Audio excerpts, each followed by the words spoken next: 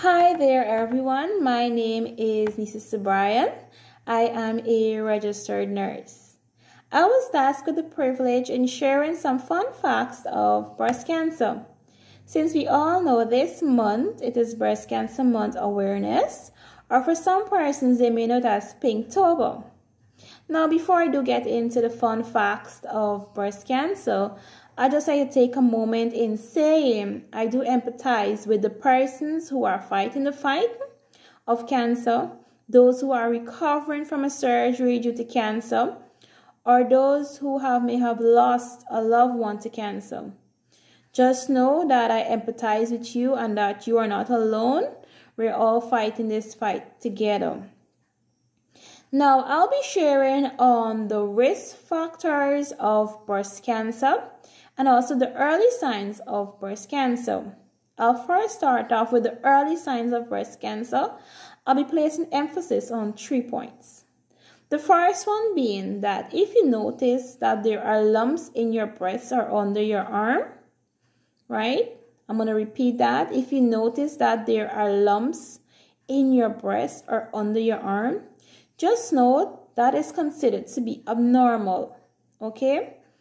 Secondly, if you notice that your breast is getting size and out of shape, that also is an indication that you need to get it checked out and there's a possibility of you having breast cancer. Thirdly, if you notice that your breast is red, swelling, very painful, and it's becoming discolored, you need to get that checked out. That also is an early sign of breast cancer.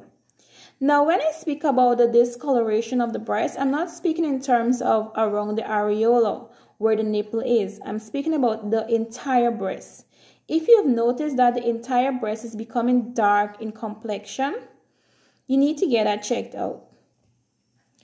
Now, I'm going to speak about the risk factors of breast cancer that actually makes a person susceptible of developing breast cancer. Now, the first one that we have on the list is having a family history.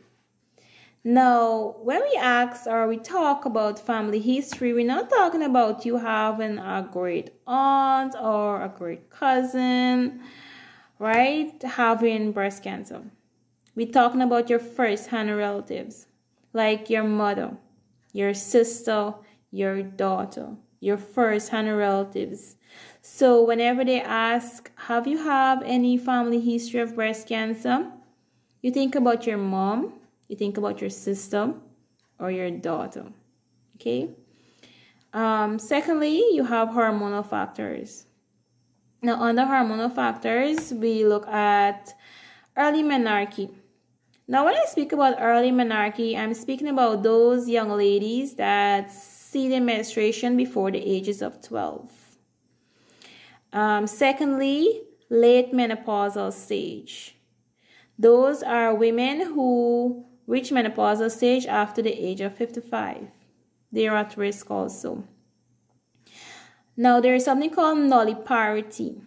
Now, nulliparity is when a woman is unable to take the pregnancy to full term. And full term is considered after 37 weeks, right? Now, women who are unable, right, to take a pregnancy to full term, they are at risk of developing breast cancer. And that is known as nulliparity. Fourthly, women who have children or have their first pregnancy after the age of 30, they are at risk of developing breast cancer also.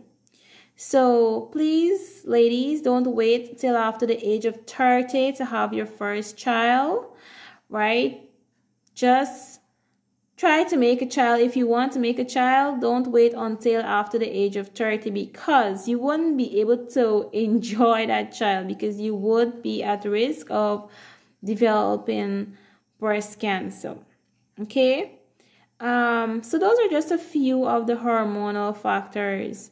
Now, there is obesity also, right? They say that under obesity, right, obesity and weight gain during the adulthood It increases postmenopausal breast cancer.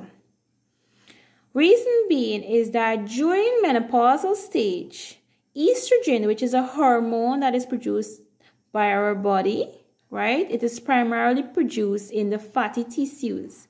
So if you have high levels of or a lot of fat, right, you're going to have high levels of estrogen in your fatty tissues, which is going to put you at higher risk of developing breast cancer. Now, those are just a few risk factors that I have pinpointed. Now, I do hope that the information that I have shared here with you guys, that you can probably read up more on it, right? And you can expand on your knowledge of breast cancer. And I do hope that what I have shared with you is very much edifying, and you will try to take things a bit more serious. So, thank you for listening.